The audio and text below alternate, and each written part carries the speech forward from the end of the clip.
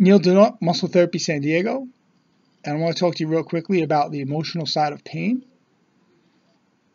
All pain has a story. We attribute an emotion to pain. Maybe the pain is what was manifested through an emotion. Okay? You all have your story. It's a story. We all have one. We live life. Life is our story. Did something create this? Did you do something to create this pain? You know, did you physically put yourself in a situation that you made a bonehead decision and now you're in pain? I made lots of insane decisions when I was younger to live a life that I wanted to become fearless. And what did it do? It influenced me to create a car accident where I fractured my hip and totally took my life upside down. This pain was a reminder of the stupidity and insanity that I lived in life. Not just at that moment, but everything before that that led me off the deep end to create this. I now had to deal with all this stuff, and I had no idea how to deal with it.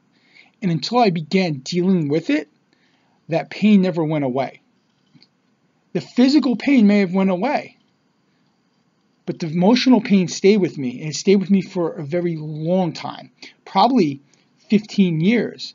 And there's things that showed up in my life because I didn't and wouldn't or did not know how to get rid of this.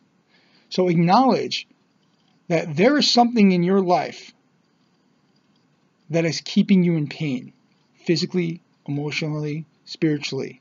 If it's a physical pain, begin dealing with yourself and say, I release myself from everything and everything that I do or do not know that causes me to have pain.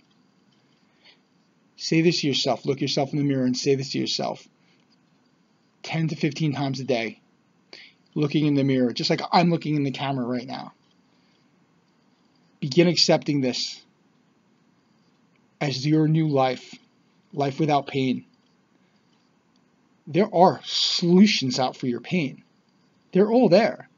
Maybe you can't find them or see them because you're not willing to look for them. So I want you to affirm that to yourself every day. I accept myself living, and I forgive myself so I can live a life without pain and have even greater happiness. That's all for today, folks. Email me more if you want to talk more about your story. I'd love to hear it. Thanks. Have a great beginning of spring.